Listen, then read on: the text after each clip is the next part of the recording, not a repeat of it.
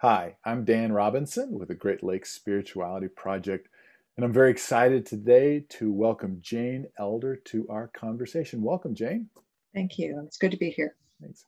Jane currently serves as the Executive Director of the Wisconsin Academy of Sciences, Arts, and Letters, a nonprofit organization dedicated to creating a better world by connecting Wisconsin people and ideas. That includes work around the arts, sustainability, science and culture, and the public exchange of ideas around these topics. She was the founding director of the Sierra Club's Great Lakes program and led the organization's Midwest office for many years, spearheading advances in water quality, air quality, and public lands protection in the region. She was the first recipient of Sierra Club's Michael McCloskey Award, which honors a distinguished record of achievement in national or international conservation causes. She's also led several projects related to advancing the goals of the Federal Great Lakes Restoration Initiative and the U.S.-Canada Great Lakes Water Quality Agreement. Jane's an active supporter of and participant in the arts, including serving as the founding board president of the Forward Theater Company in Madison, Wisconsin. Wow. There's a lot more I could have mentioned, Jane. So you're a very busy person. And on top of all that, you're getting ready to retire from the Yes. Wisconsin Academy this year after serving as the executive director for almost 10 years, right? Is that Yes, right? correct. Oh, wow. Yeah. Congratulations on that. Thank you. Retirement's a big moment in life. And as you look back over your work, particularly in connection to the Great Lakes, what's one or two things you feel most satisfied with? Wow. Wow. There's a lot there.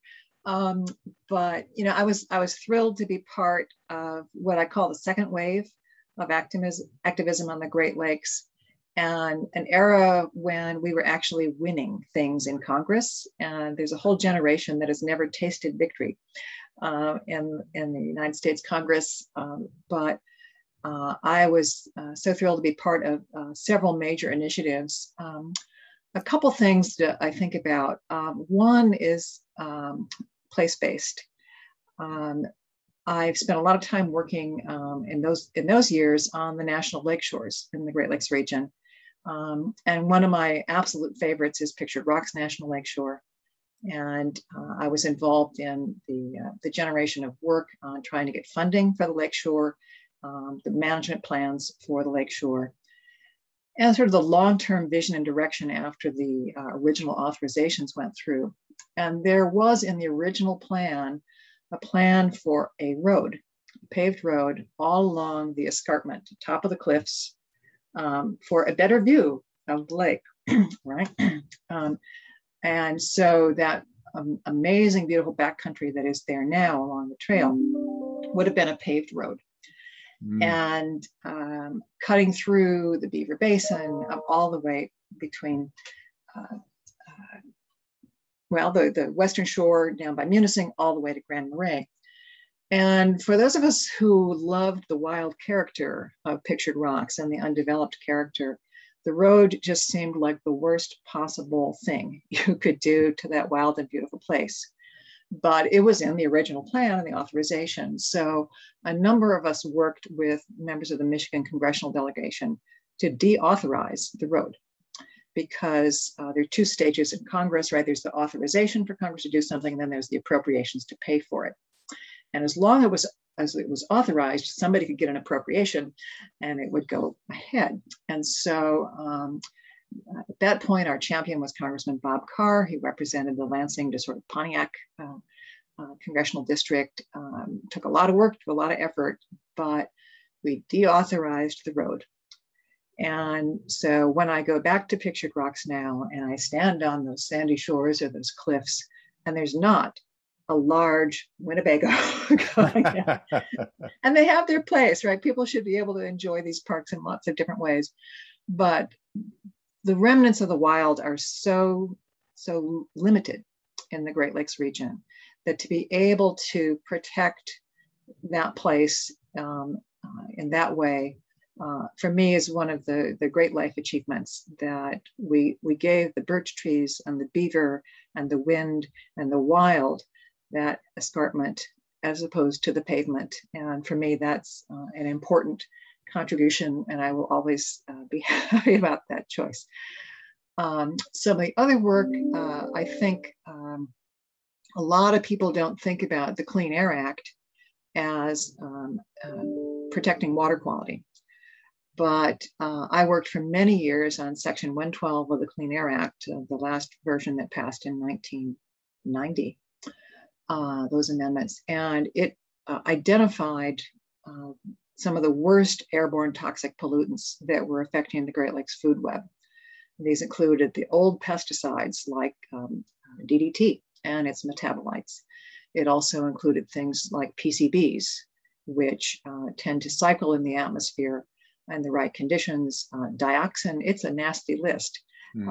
But we got that in the Clean Air Act, and not just to protect the Great Lakes, but other aquatic systems around the United States and the world. And so when I think about what it takes to get a bill through Congress and what it takes on something as large and fundamental as the Clean Air Act, I'm very proud of the work we did there to raise the awareness of the connection between air quality, toxic substances, and the ecological quality of the lakes, and the awareness we built for other aquatic systems in the United States and around the world, because the Great Lakes food chain has often been a model for other freshwater systems. So those are two of the big ones. Oh. There's more things. They're all, it's a lot of work, a lot of traffic of activity, if you will, around the Great Lakes. But those are the two where I, at least today, I'm thinking back on. For me, as a personal one, the Michigan Wilderness Bill is probably my, when my ashes get scattered somewhere, I want somebody to mention the Michigan Wilderness Bill. A mere 10,000 or 100,000 acres, but of course, all of Michigan is in the Great Lakes watershed, except for a tiny little sliver on the southwest side. And so those protected headwaters, those beautiful places, those places of remarkable habitat and beauty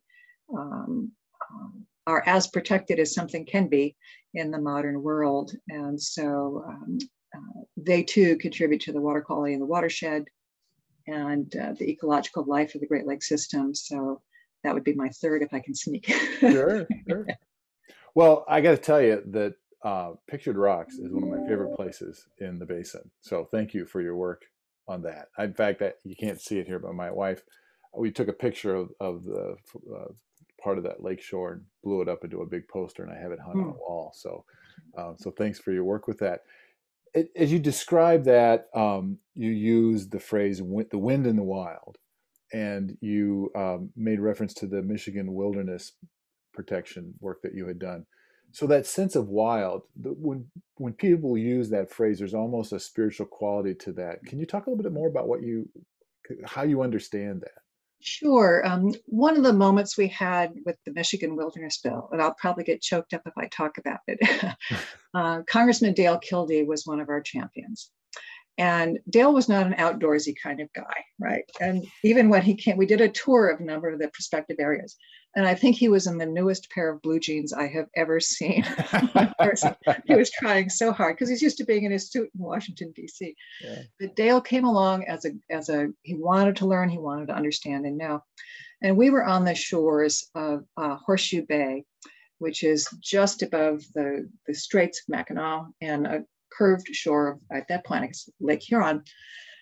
Beautiful cedar trees, the classic, the smell of the cedars coming up, a little creek coming down to the sandy beach. And he just stood there and he said, something like, I see why you want to protect places like this. And he said, when you think about it, this is the sign of God's creation. He said, this is like the mind of God expressed. And I was just thunderstruck by that. And we learned over dinner that he had actually studied to become, I believe, a Jesuit priest. But his life had gone into a different direction.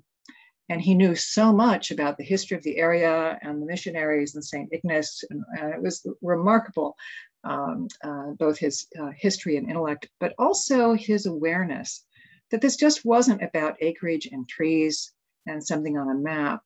There was something ineffable, right, about these places. And when he talked about the mind of God expressed in terms of, just seeing the design of creation And whether you believe in evolution or whatever your creation story is, it was beautiful and profound, and it really spoke to me and everybody who was in the group.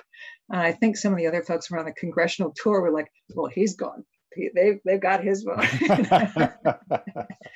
But that's what these places do for us. And I think, in today's world, wilderness is a fraught concept, in that some people see it as a romanticized, version of a certain era or a certain privileged class, or a way to fence people out. But regardless of what we call these places, where you can experience nature through its own design and its own systems of living, and whether, like I said, whether you believe this is God's design or the miracle of evolution, whatever, it's magical. It's magical. I've often wondered, what is it about humans and evolution that attracts us to beauty, right? Because we all have a sense of what is beautiful. And I have a friend who's done a lot of research in Africa, and he talks about, there's something about the trees and water and sky. We were evolved to relate to places that nurture us, whether it's from a food supply or water. But there's also something, why do we love a view? What is it about a birch tree that, speaks to us? But whatever that is, it certainly speaks to me, and I think it speaks to a lot of other people. And I also find it humbling, particularly on the shore of a Great Lake. And we were just up in Lake Superior country last week. Vastness of all that water, the exquisite living system, the clarity of the stuff that life is made of. It's how splendidly lucky we are to live in this part of the galaxy on the water planet. And to the best of our knowledge, there's nothing else like it out in certainly our solar system, and maybe not even our galaxy. And to be able to have this exquisite beauty as part of our life experience, it's hard to put it to words, but it's why I need to be in those places and to stand on those shores from time to time, and to have my time with the big lakes. Sure. You mentioned the concept of beauty.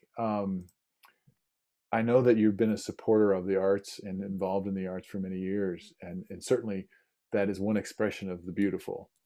And so do you see a connection between the work or your connection to the arts and to the Great Lakes? Is there a place that those two parts of your life meet? Oh, sure. I mean, the one of the amazing things about the arts, right, and the same thing with poetry and exquisite writing, is that it allows you to see things through a different layer of meaning and a different layer of knowledge and a different layer of the human experience. And so art can speak to us in the ways that a white paper does not, or a congressional bill does not. It opens your eyes and opens your experience to just different ways of seeing things than we typically do in the world. One of my favorite Great Lakes paintings is by Frances Hopkins, and she traveled. She was, trained in the genteel ladies' art of watercolor and painting, and went along with her husband in the Voyageur canoes in the early eras of the fur trade.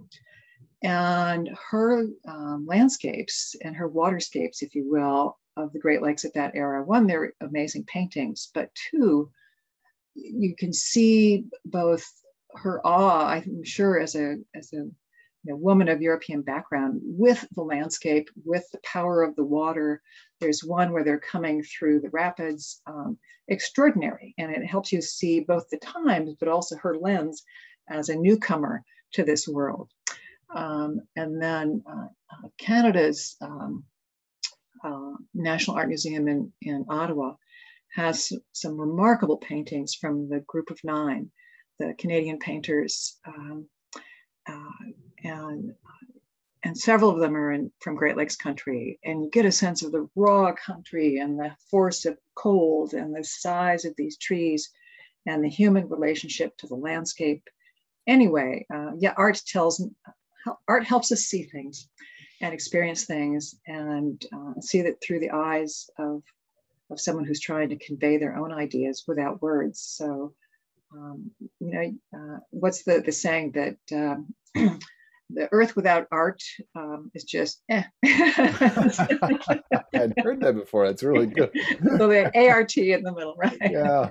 Oh, wow. So, and every culture has made its own art over the times. Again, in Canada's amazing National Gallery, they have some exquisite early beadwork and a beaver pelt and other things that we just, anyway, every culture experiences art in its own way, and those objects and those artists help us see the world with deeper dimensions. So as you think about the Great Lakes, this is a big question, I realize that, but so what place do you feel like the lakes have in your work, but also your personal life? Yeah, well, I think, in my work, they have been one of my driven mission areas for probably 30 years of my life. We all make choices about where am I going to put my time and energy. And there was just something about the Great Lakes that said to me, I got to work on this. I have to do this. They're big, they're precious, they're vulnerable, they're important. I have skills. Let me help. Let me be in this space. And I want to, I've always wanted to do what I can to protect and cherish and safeguard this remarkable gift on planet Earth. Fresh water is such a rare thing on our planet. We tend not to think about it. But when you look at the percentages, it's a tiny little bit of the water on Earth. And we tend to take the lakes for granted, and we tend to take this miracle of the glaciers for granted. And I think as we're heading into really challenging times now with the climate, even more so, the risk is there. So from a professional standpoint, because I care deeply about them as a sense of place and a sense of personal connection, it was an easy choice to do this work. And frankly, working with other people who are passionate about the Great Lakes is very rewarding and often a lot of fun. You're not in it because it's on the job description. You're in it because you care. And to be around other people who care and are willing to roll up their sleeves and spend their time and do the really hard, boring, sometimes tedious work to move bills through Congress or to get a regulation dealt with or to raise public awareness. They're a good group to hang out with. I like the Great Lakes crowd. Well, that's been my experience so far. I've enjoyed that sense of community when people have a shared task and a shared passion and that they care about something. So my personal connection to the Great Lakes probably goes back to my mom. She was born and raised in the Marquette area, and so her childhood was filled with the Great Lakes pretty much down the street and down the road. And so they lived with the seasons of Lake Superior. They took little adventures as a family to places in the region. So she always loved it. My grandmother was widowed in 1929, right at the beginning of the Depression. My grandfather died from one of the flu epidemics that is lesser known than the Spanish flu, but they were pretty nasty. And we lost a lot of people at that era as well. So my widowed grandmother was raising 4 daughters alone through the Depression in Marquette with a dairy cow in the backyard. And they would sell cream and butter to the neighbors. And she took in sewing, and they had they did what they could. As World War II came around, the sisters one by one started moving to Southern Michigan to get jobs primarily in the auto industry and other industries that were ramping up around the war. So they all moved, and my grandmother and one aunt ended up in Flint. My mother was there with them for a while. My other aunt's in Detroit. Long story short, my mother longed for Marquette and the Great Lakes. So when my parents were married after the war, my mother said to him, because they were living with my grandma in Flint at that point, she said, I'm not going to raise kids in the city. Mm. And so they became part of the first generation of commuting workers. And my dad worked for AC Sparkplug, and they moved to a little place called Pine Lake in Genesee County, outside of the town of Linden, and built a house there. And I got to grow up on a little lake in southern Michigan. But when I was 4 or 5, my mom went up for a high school reunion, and we all got to go. And this little picture I keep on my bookshelf here is my brother and me and mom on the shores of Lake Superior on that trip. And Nice. I've got my doll with me. But I had never seen water that big before or that cold. And I remember the first time the waves were coming in. We had no experience, right, as kids. My brother was smarter than I was. And I just walked up to the edge of the lake. And the first thing that happened was a big one just hit me right across knocked me down. Icy cold Lake Superior water. I shrieked. But it was also kind of wonderful, right, for nature to have that kind of power. And so I'll never forget that cold encounter with the big lake. And because of her enthusiasm and other reasons, I just have had that connection. We went up on other trips and other reunions, but because we were living on a little lake, my dad's notion was, why take a vacation to a lake when you live on one? So I didn't have a lot of other experience other than those occasional trips up to the Marquette area. But in college and beyond, when I have the capacity, the lakes have sort of always been part of my plans.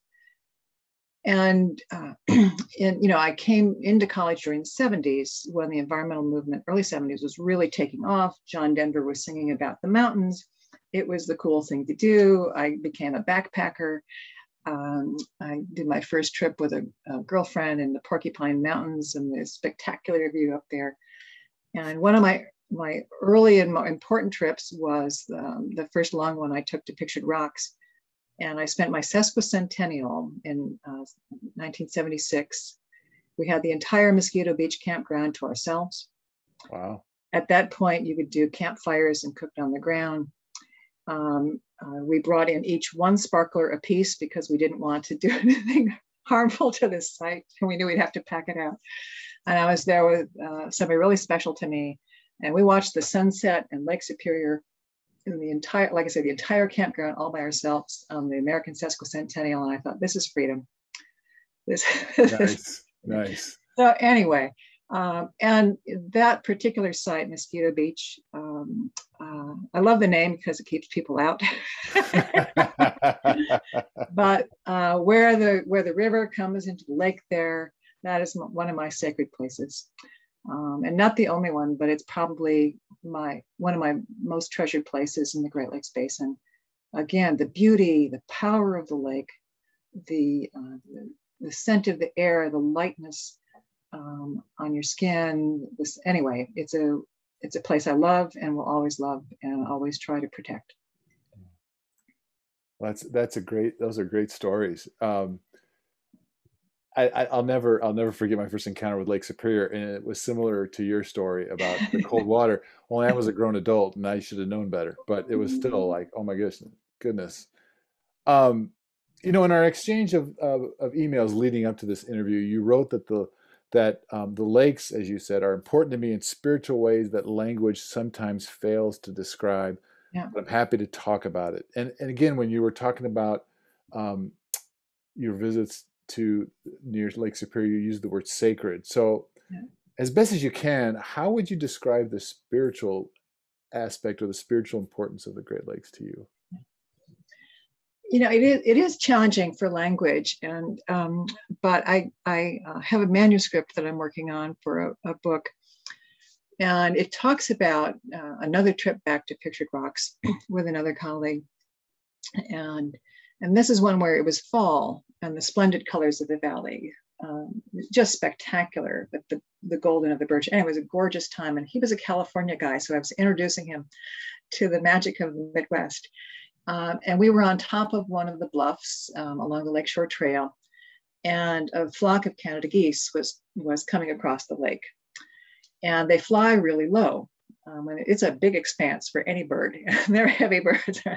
So they have to make it across the lake. So they've been flying all the way across Lake Superior.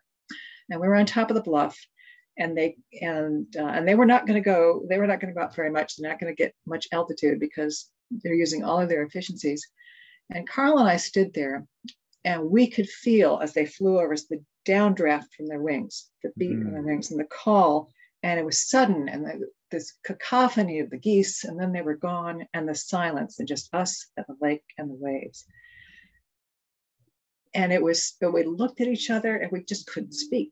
It was just this remarkable thing of this moment in nature where we were just part of that.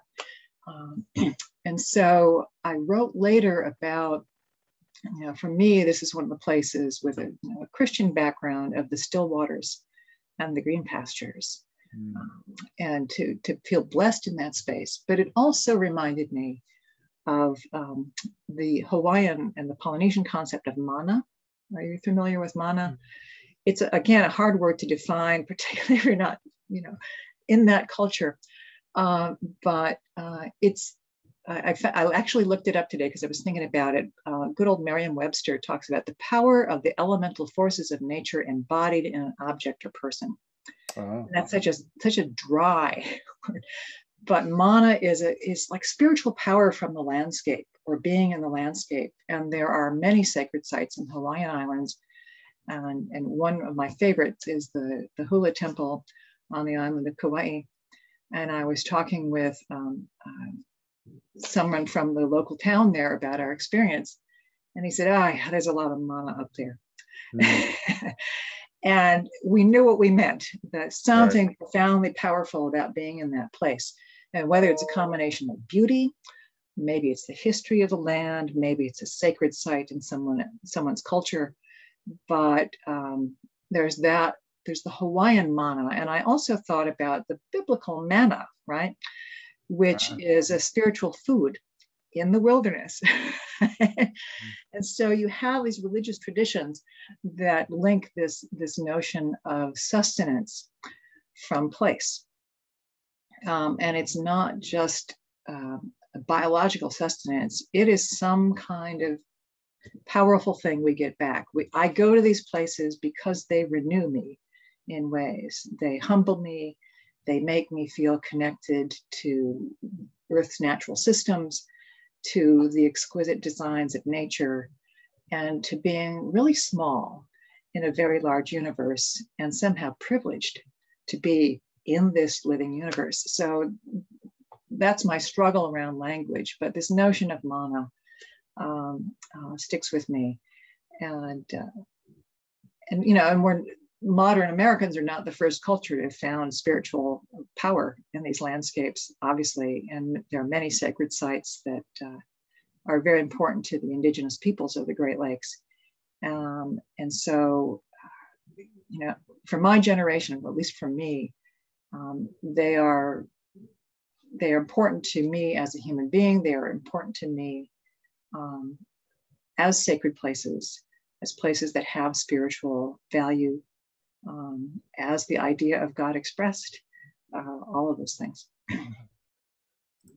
A couple weekends ago, I was up at Ludington State Park, and we were there at sunset. It was a beautiful, beautiful night. Just enough clouds to throw the colors, just the whole rainbow of colors over the water.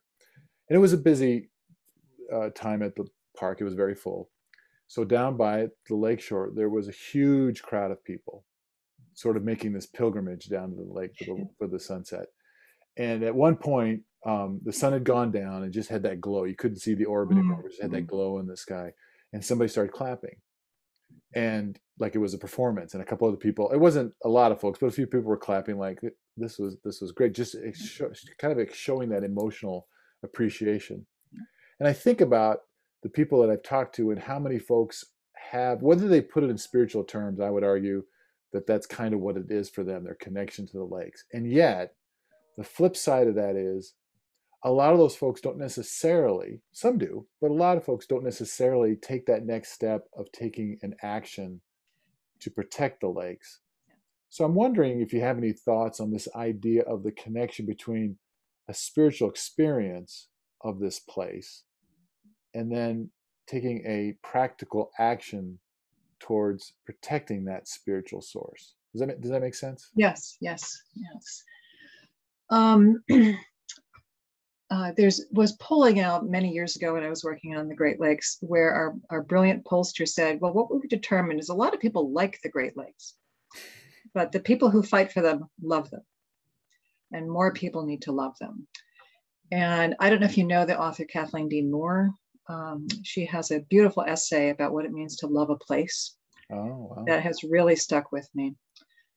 And she writes about, if you really love a place, you are willing to make sacrifices for it, like you would for a child, like you would for someone else you cared about. That you're willing to set aside your own needs at times for the needs of this place. And it's a beautiful essay, and I really recommend it to people. Again, Kathleen Dean Moore.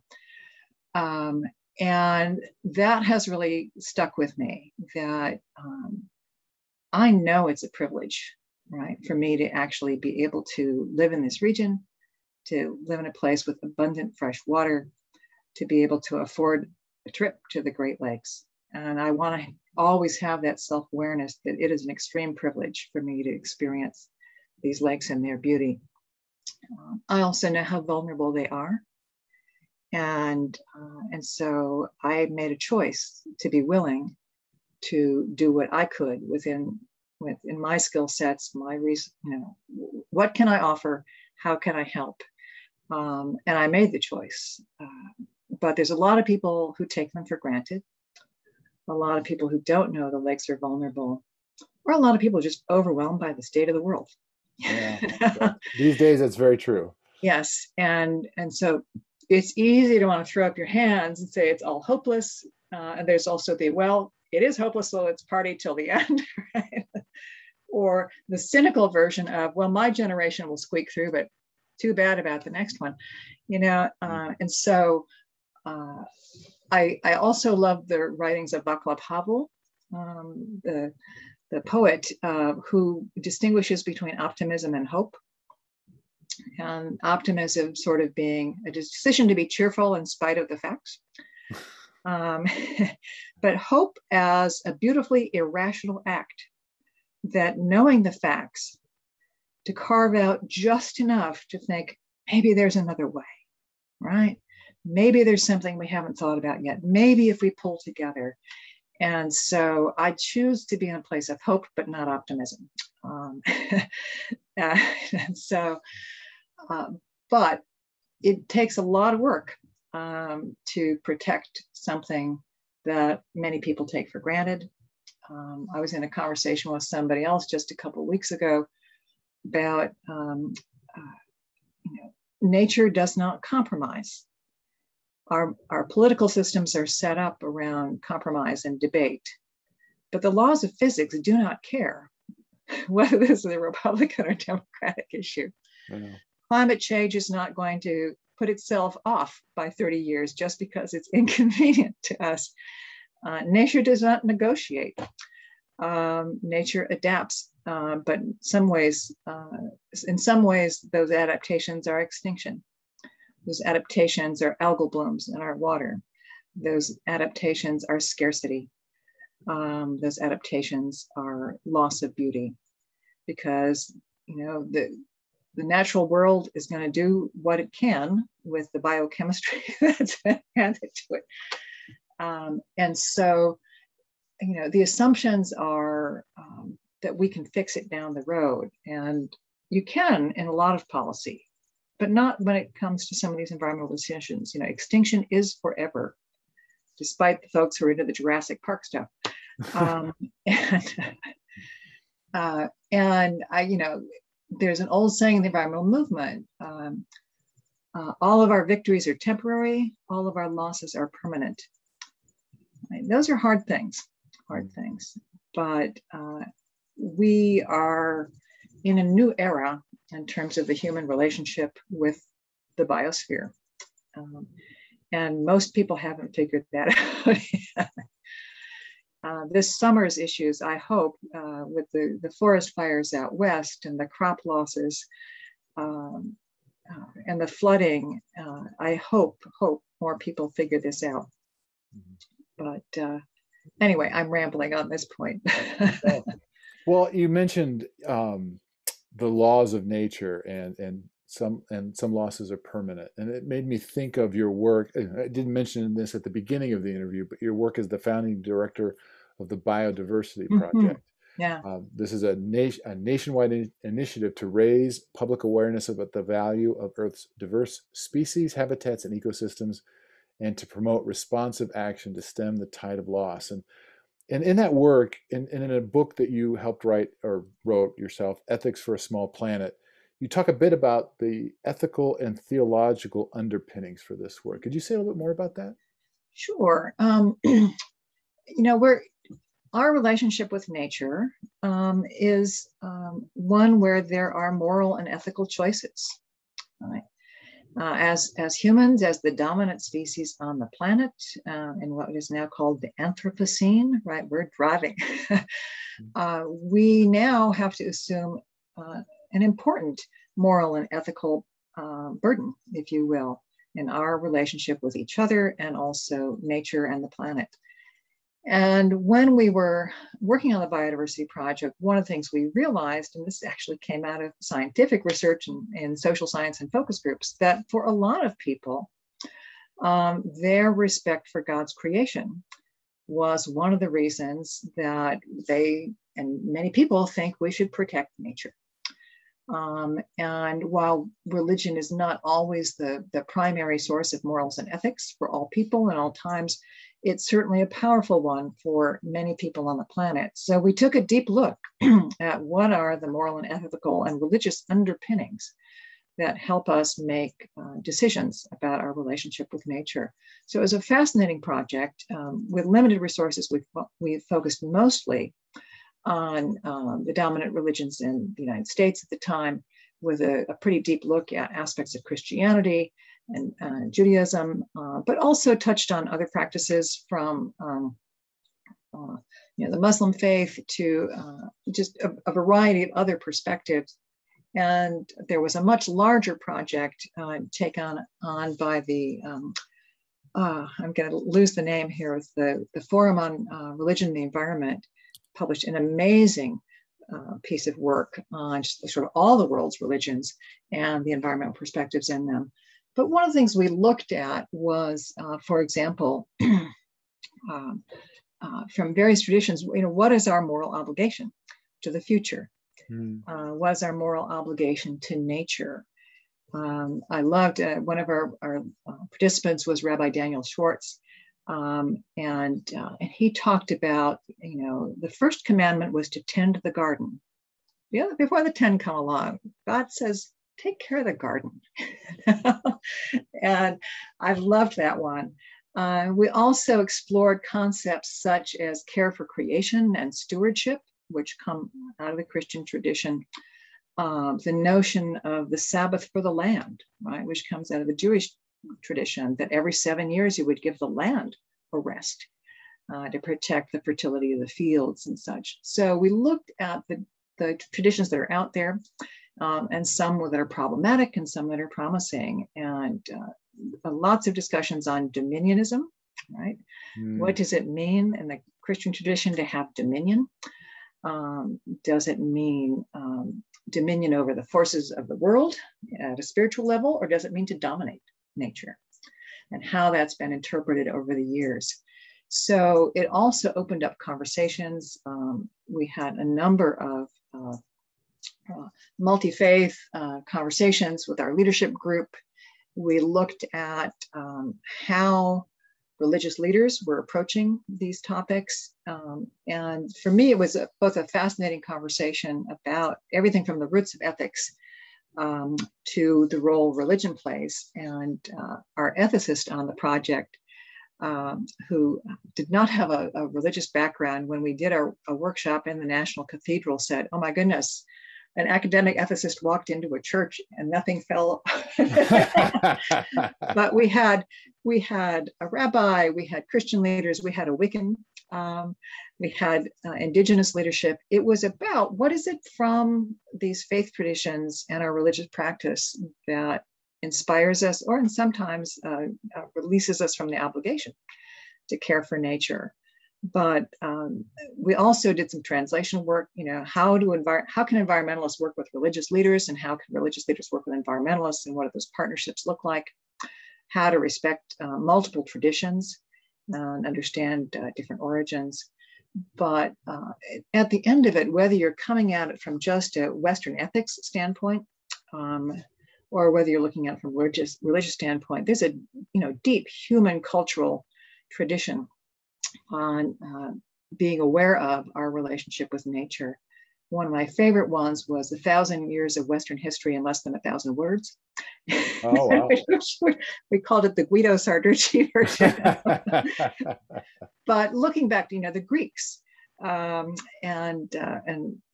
all the way up to modern systems. So it's useful to look at what is it about what we think we know, and why we know it, and why we're certain about things, and to unpack some of those things from religious traditions. And it certainly helped me understand more about some of the tensions between certain versions of dominion versus this concept of creation care.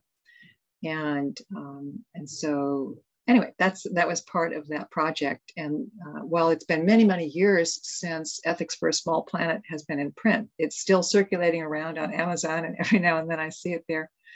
And for me, it was a really satisfying project to work on. And I was so honored to be working with some of the really big thinkers in this space, and was thrilled to work with Mary Evelyn and John, who are working on the big international analysis of relationship between religion and the environment.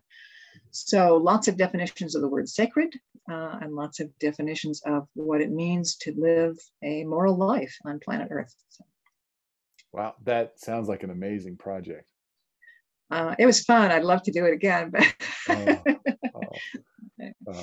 Well, that's a great place to end it, because I think there's a lot of food for thought there. And Jane, I can't thank you enough. This has been a fascinating, wonderful conversation. I really appreciate you taking the time to talk. Well, it's been a real pleasure. I hope that other people, think about what makes a place special to me in a way that I can't describe. What makes me want to return to a place? What makes me want to care for a place? Because there's something powerfully human in there, and probably powerfully spiritual. And I know my life is richer for having that awareness that when I go to a place, I'm not just a tourist or a visitor. At least with the Great Lakes, I have a relationship, and we know each other, the Great Lakes and I hope other people will explore that relationship as well. That I-thou connection, I-thou relationship. That's wonderful. Well, thank you, Jane, so much. You take care. All right. Bye. Bye-bye.